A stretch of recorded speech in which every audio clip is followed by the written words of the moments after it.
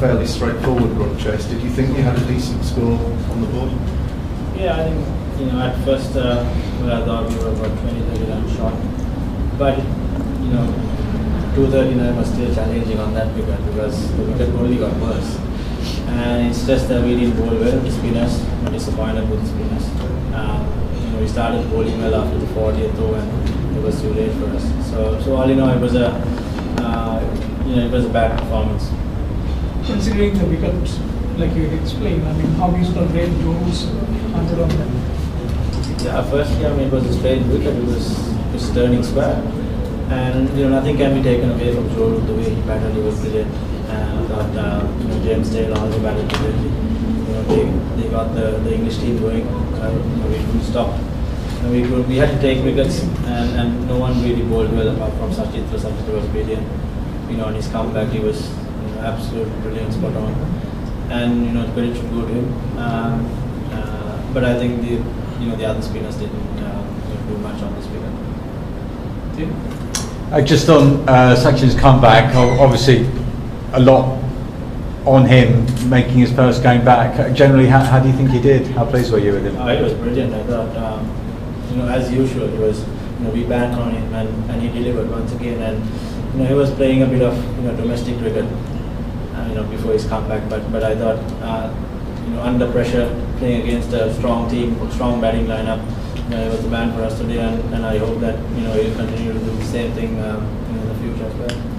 What do you think of this England side? I mean, obviously, you're sort of in the box seat. You still are, but they've come back and showed a bit of resilience now.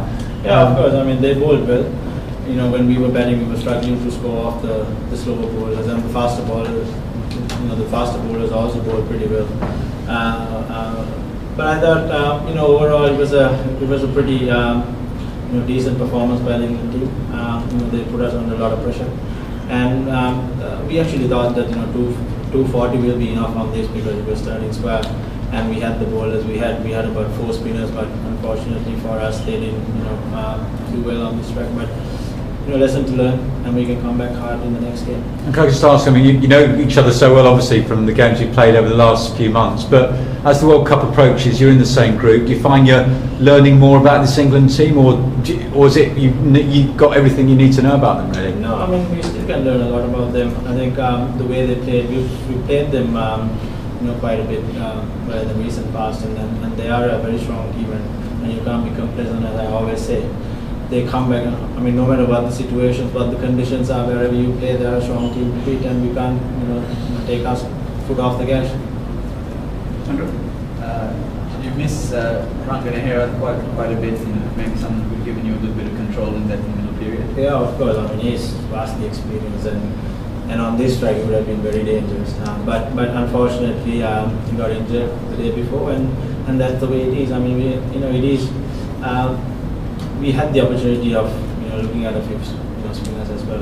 We've got a couple of spinners yet to play again, but I think we still had the power to defend that score. But as I keep saying, that the spinners didn't bowl well from Sachit.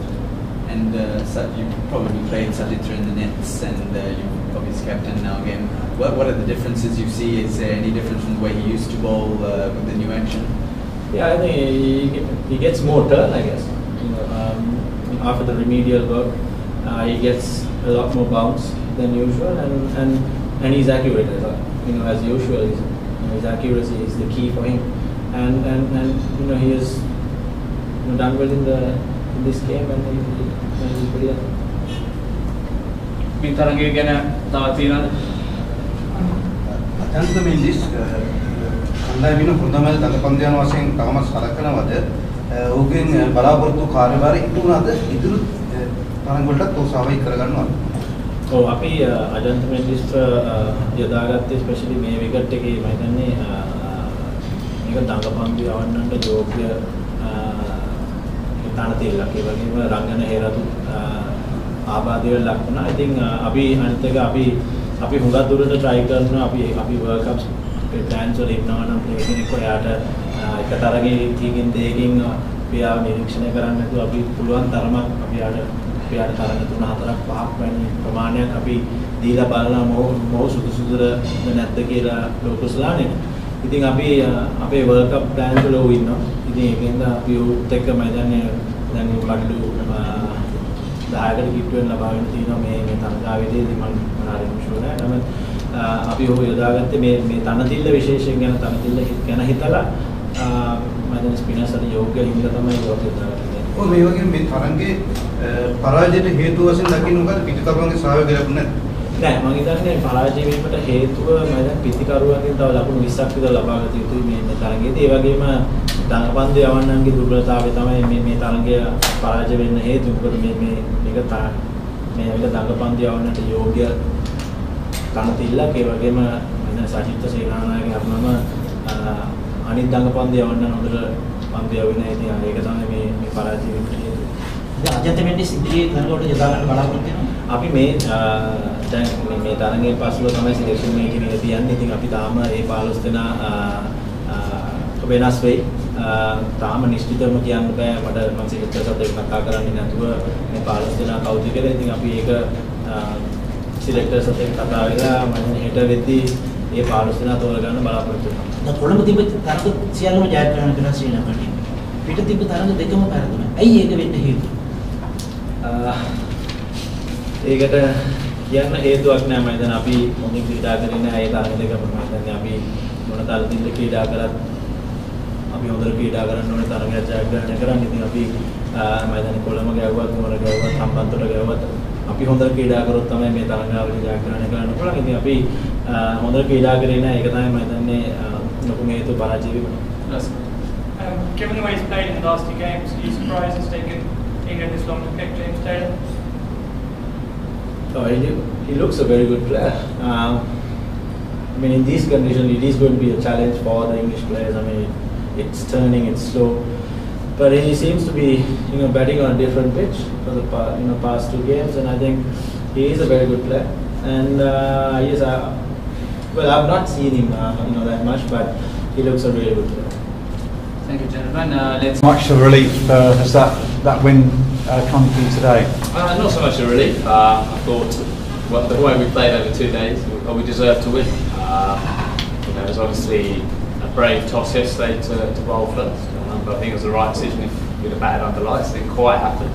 But the way it seems a long time ago, the way obviously we bowled first was fantastic, and Chris Wokes, I think he's got 2 of the best 3 figures. That's great credit to him, and then the way James Taylor, obviously particularly Rooty played was just phenomenal batting to him.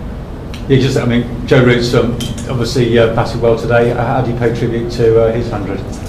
Well, I thought the way Sanger played yesterday was just a masterclass in batting, and I thought Rooty at the same level as that. So that's pretty, I think, fairly good compliment. That's high praise. No, it was. I mean, I thought Sanger played obviously a brilliant knock for the class season, and I thought the way those 2 guys, obviously Rooty went on and was there at the end, was in the same room. Belief was a word that was used after you win in Hambantota. Now you've sort of come back and won this game, and to try and win the series when you're still in there fighting, what's the belief like that you can actually do that? Yeah, I think it's a really important win today. Obviously Colombo hasn't been that kind to us, but we've won away from there. So it'd be great to get to Colombo 3-all and have a series final. If we play anything like that, we can put pressure on Sri Lanka. But as we know, the challenge of it is coming back up. Do you think that your team is more or less getting used to the conditions and the pitches in Sri Lanka now coming on to the 6th game? Yeah, I think the way we've gone about things on this tour has been really good. The way we trained, and from that first game, obviously had a blip in the second game, but the way we played the spin has been good. And obviously today was a prime example on a spinning wicket to chase 240 fairly comfortably. Obviously got a little bit tight towards the end, but fairly comfortable. Was a credit to the lads for the way we trained and prepared to push ourselves in training for our skills to go through the roof, and I think that happened. Just a little word about Taylor. Obviously, things are evolving. He's only played the last couple of games, but he's really quick on his feet and so on. But he seems to have a decent head on him as well. Yeah, really good head on. He played a handful of. I think he played 2 games in the end. 1-day games, and then he's gone away. The change, and he's obviously worked incredibly hard on his game.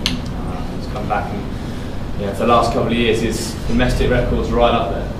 So he's come in when we left him out on bits, it was always about him when he got his chance. He's got his chance here and he's taken him to play. Yeah, some people might say, I suppose, that, based on what we've seen, he could have been playing a little beforehand. Well, yeah, you could have been, or you could have said that he's forced his way in, his way to runs, and when he's coming, he's ready to play. So whichever way you look at it.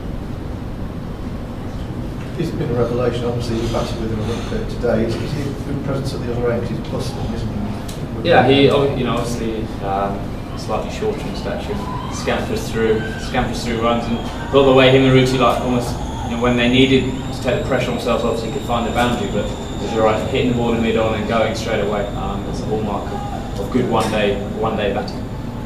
Was he very decisive as well when he told you not to review that LBW?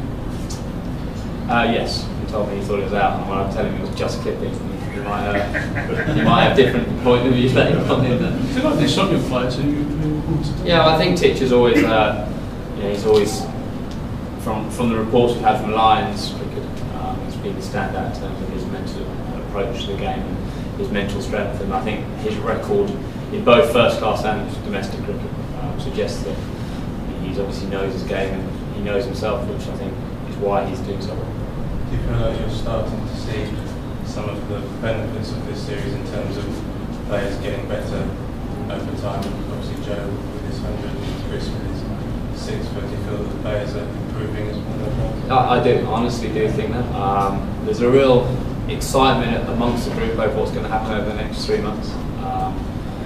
And I can't, I know we've lost 3 games, and we can't hide the fact we're still down in the series, but I think we've made some really good strides in these conditions, and then it's for us it's constantly keep working here, and then when we get to the Tri Series, adjust to those conditions and keep working there. We have another month before that World Cup, so I'm really happy the way it's going. Obviously, it'd be great if we're sitting here in 5 days' time with two more. How do you feel on your own performance going? Obviously, it's a recurring theme. Some days you look like you're batting a little bit better. Obviously, disappointed today. How do you assess your own form at the moment? Well, it's the same. It's keep getting 20s and 30s, and as I say, it's more frustrating than me than anyone else. Do you think that the amount of dot balls is putting pressure on you to play release shots and getting out, or have you seen that? I don't think so, no. Obviously today we knew if we batted 50 overs, with the majority of that of the batters batting, we'd win that game for it.